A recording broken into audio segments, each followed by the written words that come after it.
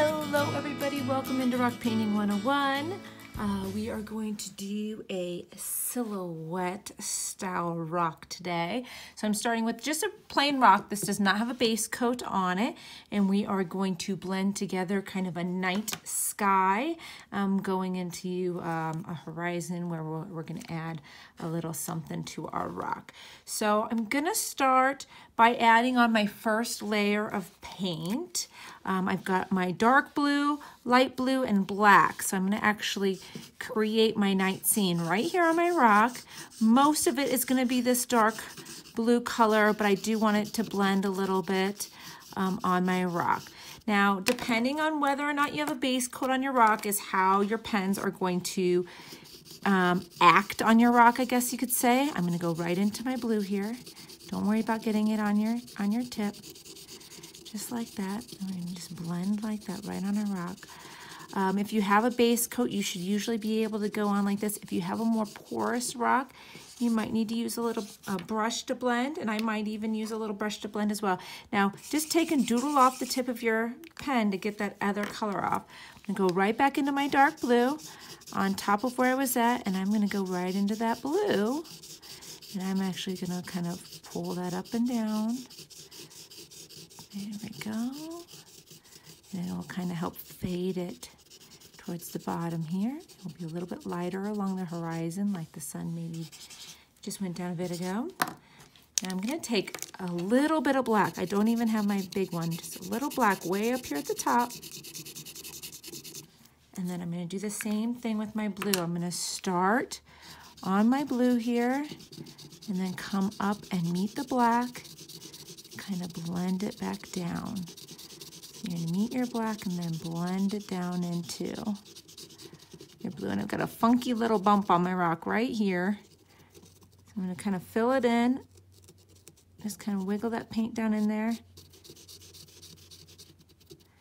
I might have to bring some black over there to finish that spot off. Oop, that's my extra fine. Don't want that one. Just get a little dab of black in there, just so that when I go back with the blue, I can kind of blend it into that dark blue color. Okay.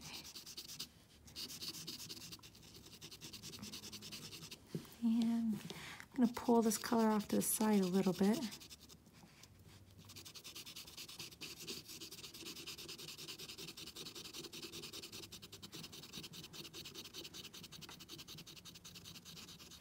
Just like so. Some of this bottom is going to end up getting covered anyways with our picture. Okay. Now, if you do not like the way that your colors have blended together, you can also take a brush and get that black off my tip. Okay. You can also take a brush. Now, do not get it super wet. All you do is you dunk it in your water and actually take most of the excess water back off on a paper towel and very lightly, and I mean extremely lightly, the very tips of your bristles, you can kind of pull that color to blend that color a little bit if you've got an edge or two that you don't think blended enough. You could always add more water. If you put too much on your pen or your brush, you can end up wiping off your paint. So I'm just using ever so light touch there to finish off my blending. Okay, so we've got our backdrop here. I'm gonna give that a quick second to dry. Rinse off my brush here real quick so it stays nice and clean. So we're gonna let that dry. I'm going to add my land on my rock, and I dabbed my pen over here and I stuck my wrist right in it. All right, so I'm going to add the bottom part of my silhouette here, which will be my land. So I'm going to have it kind of bump its way along the bottom here. I never try to do a complete straight line because it's very rare that it would be a complete straight line. But since it's in the forefront of our silhouette, it'd be nice and dark. So we're just going to fill that in. a hill or a mountain over here on this side.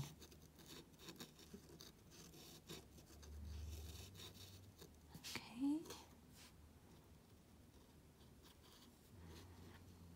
Okay, now I've got my extra fine tip for doing my details.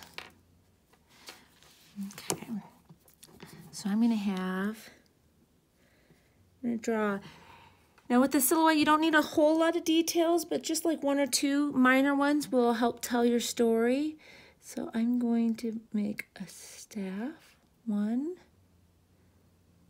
and somebody holding it. Very simple. You don't have to get a lot of details. 1, 2,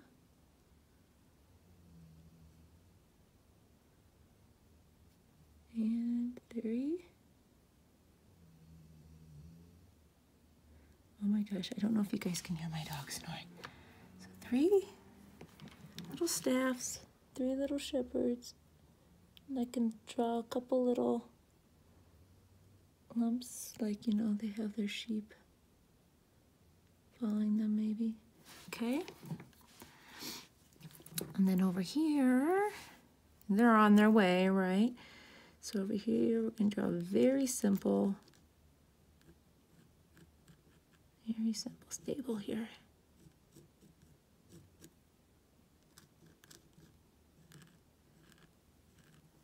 Just like so. Maybe a crossbeam here.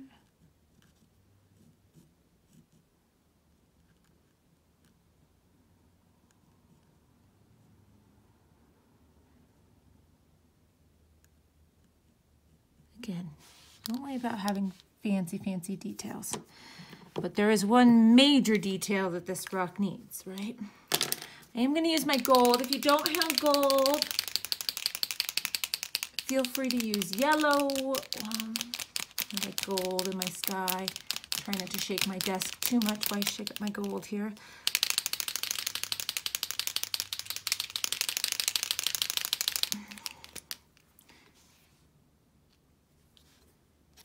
All right. So up in the sky, we need our nice. Wow, my gold is really wet. That went on really watery. I'm actually going to tilt my rock back the other way. It is super watery. My goodness. See if I can get some of this off of here. I'm just going to take a Q-tip and kind of dab that. Try that again. That can be some of the glow. That's so funny because on my paper it looks nice and thin. Maybe because it was my first stripe. Maybe my rock is still a little bit wet because it kind of did it again. So I'm going to let that dry. I'm going to give it a moment to dry. Maybe my rock itself is a little bit damp because look how nice and thin my lines are on my paper. On my rock, not so much. So, okay, so I wiped this off a little bit because I didn't like the way it was looking. So what I'm going to do actually, now that this is kind of dry, I'm going to go in with my blue. And I'm very carefully going to just kind of a couple dabs on here, very lightly, a couple dabs of black on here. And I'm going to do, just with my finger, I'm going to kind of dab it to blend it. And I'm going to do that a couple times, maybe even rub a little bit, just because I don't like how it looks. And can't reblend the entire rock, but we can at least reblend this spot a little bit, just enough that you won't see our mistake.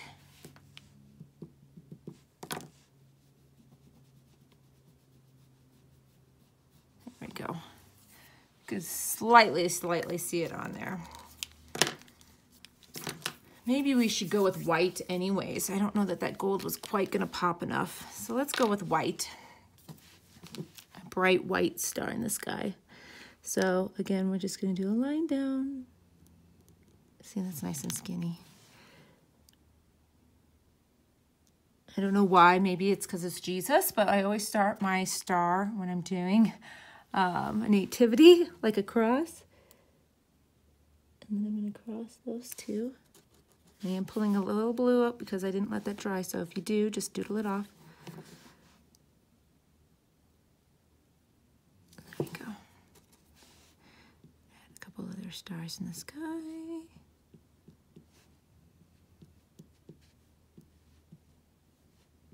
Just like that. And there we go. I'm going to do another layer of white on here once this gets dry, just because it's very blue looking at the moment. Let's see, you've got your nice shepherds coming. I think it's a beautiful rock to make for the holidays. There we go. Again, doodle off that tip. If you get a bit of blue on it, it will draw right off.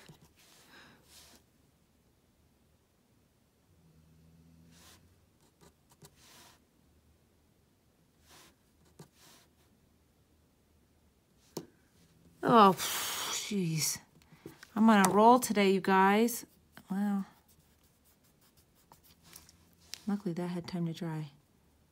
Dampen my finger just a smidge. I'll go back over my shepherd. Well, this is why I show you every step of the video. There we go.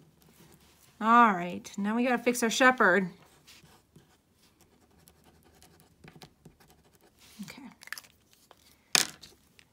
Since I gave him a streak now. There you go. Okay. All right. I think we're done. I'm going to touch up that star one more time with white, but I can show you that in the final picture. But it's just a cute, simple nativity scene that you can do with a nice faded night sky.